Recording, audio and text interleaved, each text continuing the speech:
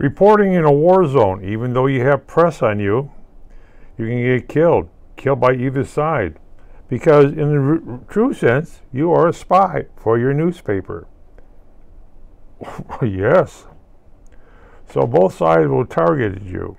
In Gaza, the Hamas sees you as an enemy.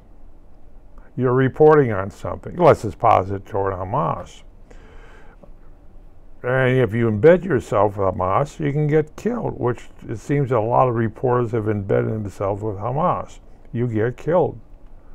Well, as someone says, you are a spy, whether you like it or not. Oh, no, I'm not. Oh, yes, you are.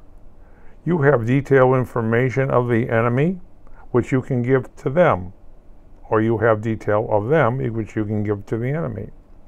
So expect to get killed. That's what war is about.